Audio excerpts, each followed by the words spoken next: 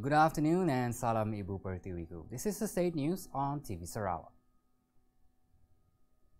The Sarawak government has set up 5 agricultural policies in its efforts to become a clean food exporter by 2030. Deputy Minister of Corporate Affairs Abdullah Saidul said the policies are aimed at increasing the level of food subsistence while increasing the income of farmers.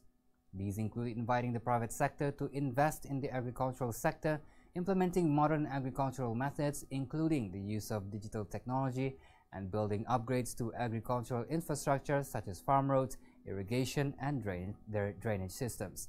He said this when answering Jamoring State Assemblyman Dato' Mursyid Diraja Juanda Jaya at the State Legislative Assembly today.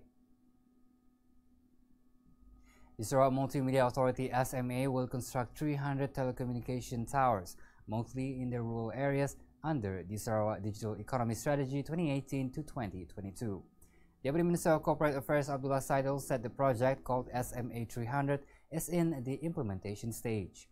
He told the State Legislative Assembly this morning that 3 of the towers will be built in Ngemah constituency and expected to be completed in the first quarter of next year, and another 11 in Kabong constituency, among others. He added that the 300 telecommunication towers would have 3G and 4G networks. Exposure to virtual reality, VR, and augmented reality, AR, technologies in learning is one of the most effective ways of teaching and learning.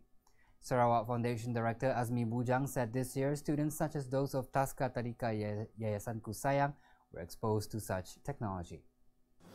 Pada tahun 2019, teknologi virtual reality iaitu VR dan augmented reality AR telah diperkenalkan kepada anak-anak Taska Tadika Yayasan Kusayang sebagai salah satu kaedah bagi menambah baik pengajaran dan pembelajaran secara fun learning. He said this in a speech at the 9th TTYS convention in Kuching today. The ceremony was officiated by the wife of the Chief Minister and TTYS patron Datin Patinggi Dato' Amar Jumani Tuanku Bujang, who also unveiled the new TTYS logo and shirt.